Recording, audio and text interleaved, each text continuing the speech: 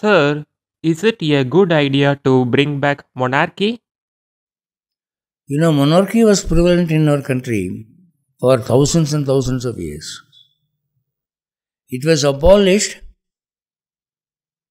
not because it was monarchy, but because the rulers, the kings, became selfish, criminal, and luxury lovers. They became luxury lovers. So we abolished monarchy.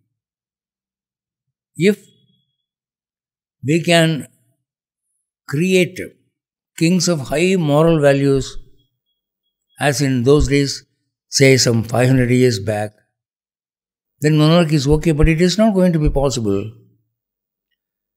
You see, today we find government offices, they are something like a king within their small jurisdiction, say a sub-inspector or a district collector or an office superintendent, like that. They try to be maximum despotic within that small jurisdiction. They go far away from their limitations.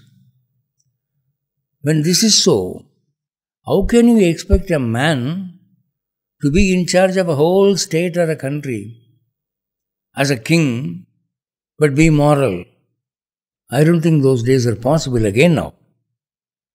But the best form of government is possible. It is at the hands of people, the citizens. They must sit for joint prayers. Joint prayer is a powerful weapon. Nobody realizes it.